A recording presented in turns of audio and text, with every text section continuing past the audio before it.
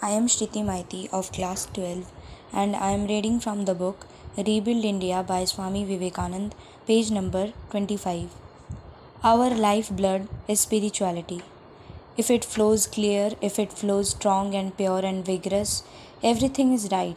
Political, social, any other material defects, even the poverty of the land, will all be cured if that blood is pure. Jai Swamiji. Reading from Swamiji's My India, The India Eternal by Suraj Samanta of class 9, page number 149. I am thoroughly convinced that no individual or nation can live by holding itself apart from the community of others. And whenever such an attempt has been made under false ideas of greatness, policy, or holiness, the result has always been disastrous to the secluding one. Jai Swamiji.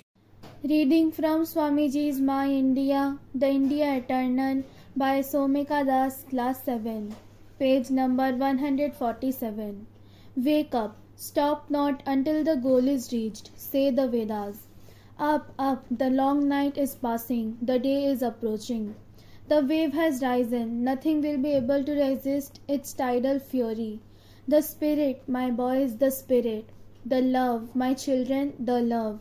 The faith, the belief, and fear not. The greatest sin is fear. Jai Swamiji.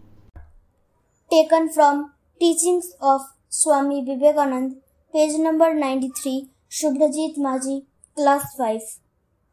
The personal God is the same absolute look at through the haze of Maya. When we approach Him with the five senses, we can see Him only as the personal God. The idea is that the self cannot be objectified. How can the knower know itself?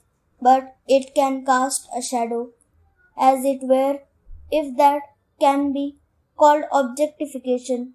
So the highest form of that shadow, that attempt at objectifying itself, is the personal God. Jai Swamiji.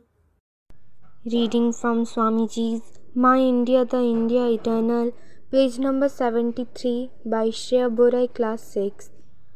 I know that the race that produced Sita, even if it only dreamt of her, has a reverence for woman that is unmatched on the earth. Jai Swamiji.